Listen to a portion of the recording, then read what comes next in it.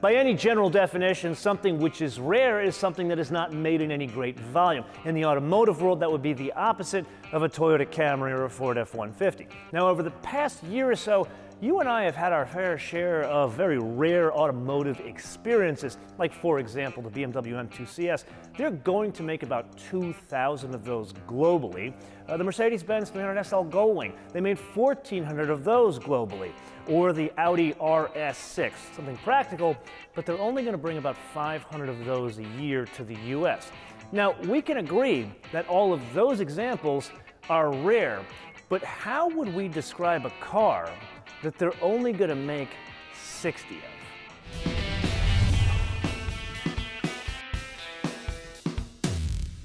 Being you and I have already covered one of the bigger headlines as to how this RCF is more special than the RCFs that have come before it, let's kick things off with some of the bits that haven't changed. Biggest being a 5-liter V8, naturally aspirated, let me put that another way, no turbochargers, 472 horsepower, 395 pound-feet of torque. That drives only the rear wheels. We are kicking things off with a lot of good news today. However, drives those rear wheels only through an 8-speed torque converter automatic. We will cover more of that later. Then there's the fuel economy, and here there's a bit of a surprise in that the fuel economy doesn't suck, at least entirely. 16, 24, 19 combined. And then there are the performance figures. Let's do this in reverse. 168 miles an hour VMAX. 0 to 60, it's slightly improved. They shaved off just a little bit of time. Toyota Lexus, they get very specific about this. 3.96 seconds to 60. I'm going to go ahead and round that up to 4 seconds. But that brings us to a very obvious question. How, with an engine that is effectively the same, with effectively the same output, in effectively the same vehicle, how does it go just a bit quicker in that sprint to 60? And the answer being there's some small changes to the architecture. No, not the double wishbones in the front or the multi-link in the rear. Some of the body panels, like the hood, the roof, and a very obnoxious wing in the rear, as well as some trim pieces in the air dam as well as the bumper, that's all made of carbon fiber. So with all that carbon fiber, one would think it would be a lightweight. Well, not exactly. 3,946 pounds, or depending on how you express your weights and measures, 1,790 kilograms. With that Sport Plus mode. Oh yes, it is good to be back in an NAV8. Uninterrupted torque from about 2,000, 2,500 RPM all the way up to about 5,500 RPM, and there's quite a bark. Yes, God, man, that transmission, it does not want to shift when I want to shift it. So let's move to the transmission then. It's a good transmission for around town. It is good for something as a Lexus should be, but this type of Lexus, aside from the many denied shifts, what's missing here is the instantaneous shifts you would get out of the dual clutch, and that would be a better match to this kind of personality of engine, as well as the torque coming out of this engine. So something different, since you and I have driven an RCF together, and that would be the carbon ceramic rotors. 15-inch diameter rotors in the front, 13.6 in the back. Very direct, good stopping power, okay pedal modulation, not as great that you'd get, say, out of a Porsche, but then again, it's trying to be something different. Overall, I'd say it would probably work really well on a track. The question I have with this thing is who would take it to a track? It's almost 4,000 pounds. Yeah, it's got unusually good stopping power and great power coming out of the engine, not to mention great sound, but I just don't see it as a track car. And now pressing on to a rather pleasant surprise, and that would be the steering. This really shouldn't be a surprise to me because we've driven this car before, but only one time on a track. That was like 5 years ago. And there we learned it's good feedback, it's direct, but most importantly, really good weight to the steering, something I wouldn't expect from a Lexus, but then again, it's a Lexus with an NAV8 and a lot of torque going to the rear wheels. As somewhat related to that, there is a bit of understeer on display here, and it's not in the usual like 911 way because there's no weight in the nose. Here, there's definitely weight in the nose. If I'm reading the tea leaves correctly, this is a function of just so much brute force going to the rear wheels, and sometimes you can overdrive the front wheels of the car. And that brings us to the all-important control over the planes of motion. And here, another surprise. There's really good control over pitch, virtually no squat, no dive here, something I wouldn't expect from a 4,000-pound vehicle.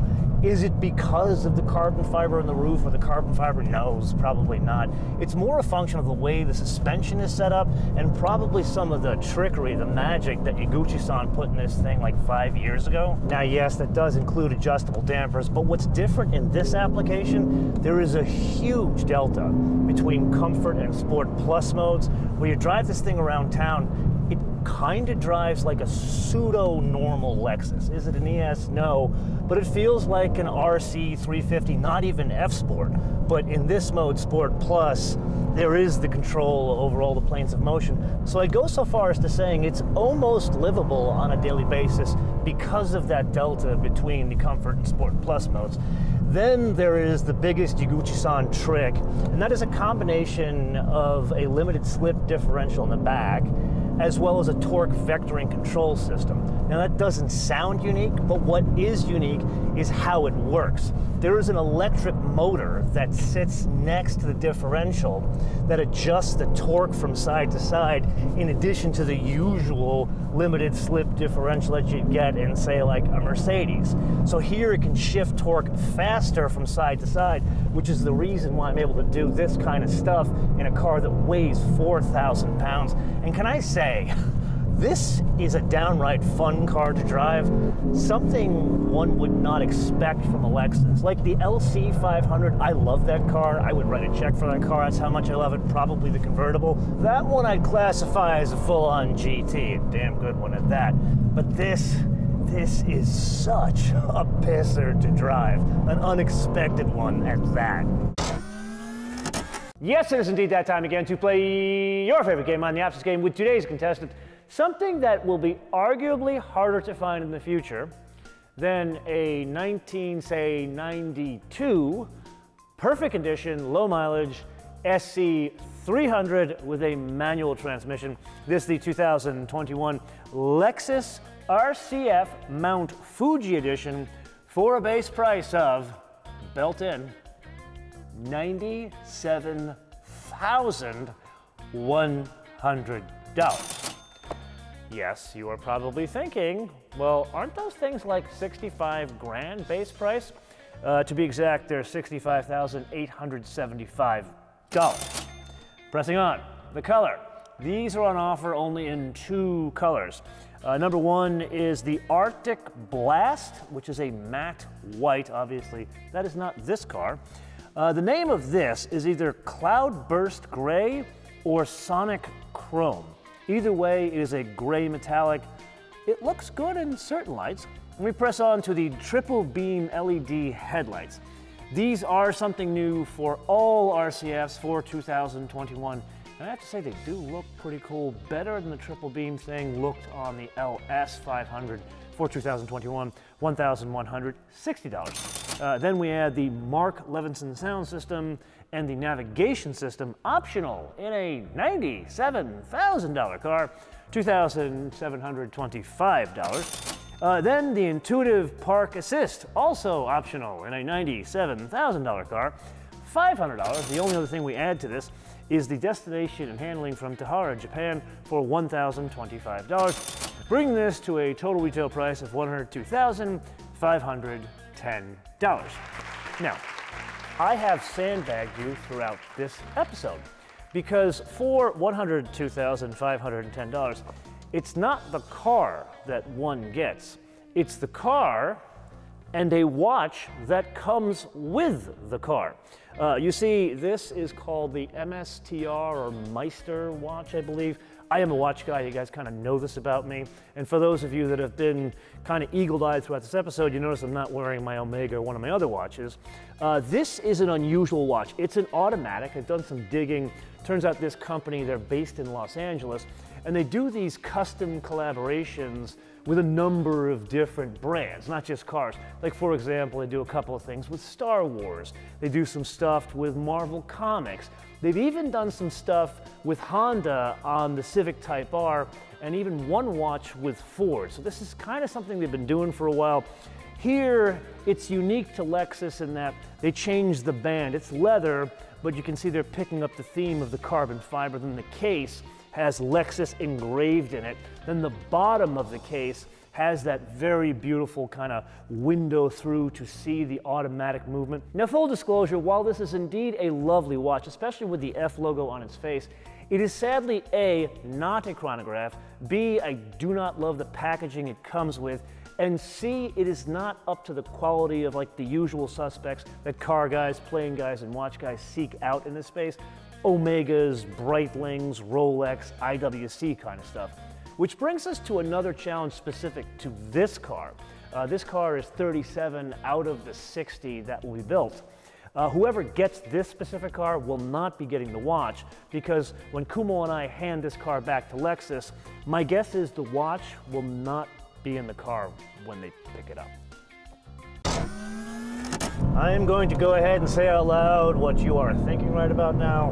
Wow, that is a lot of money in premium for a limited edition Lexus RCF.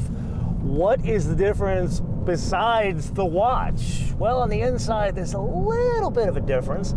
Something that has been smack dab in the middle of your face throughout this entire episode, and that would be the circuit red interior. It works with the gray. I have to say I'm not really a red interior kind of a guy, but with the right color it works. But then there is something that is rather unusual. So one of the themes of this entire car is the carbon fiber. And they bring that to the inside of the vehicle as well. But what's unique about that is they wrap the color into the carbon fiber weave. So the circuit red interior, yeah, you see it on the top of the dash, you see it on the seats, but you see it in the weave of the carbon fiber. I have to say, even as not a carbon fiber fan, I really love the color in the weave. But multicolor carbon fiber weave aside, again, if I were voting, I would say there needs to be more of a differentiation on the inside of the vehicle to justify that premium. Couple of suggestions, yeah, this probably should be on the wish list. Leather cover on the top of the dash, top of the door panels with some contrast stitch, that would go a long way, not only to add to the differentiation, but to add to the details that already work in an RCF, like that wonderful analog clock, or just the build quality, the fit and finish on the inside of the vehicle. It's closer to a Lexus LS and an LC than it is a UX. And as such, it should be special, especially if it's only gonna be, what, 60 of them? Right about now, I can't help but feeling that I'm in a very unusual position, and here's why I say that. Whatever summary I present to you is a complete and utter waste of time. Why? Because at 60 total units, they most likely have sold out of all of them. So whatever you and I think, it just does not matter, which brings us to the wish list. And here again, it's a waste of our time to present tactical ideas of improvement, such as the dual clutch, leather on the dash, or something that would be pretty cool, that color weave that's in the carbon fiber on the dash. Do that outside the car on the hood and the roof. Rather, our time is better spent discussing the future RCF. And here I've got a couple of ideas for improvement. Let's stick with the NA V8. Perhaps an alternative option for like a lower end model is an NA inline 6, both on offer with a manual transmission. Stick with the 2 doors, but let's ditch the rear seat. And instead of a trunk, let's do a hatchback, then design-wise make it a bit more swoopy. And the biggest suggestion, let's not call it a Lexus, let's call it a Toyota. And this is the point of the episode where I turn this around to you guys to opine in the comments below, or via our social media, MotoManTV on word, MotoManTV on word, Facebook, Twitter, and Instagram. And with that, until I see you in the next episode, if you guys really need to know the time in Mount Fuji, feel free to hit me up on the socials.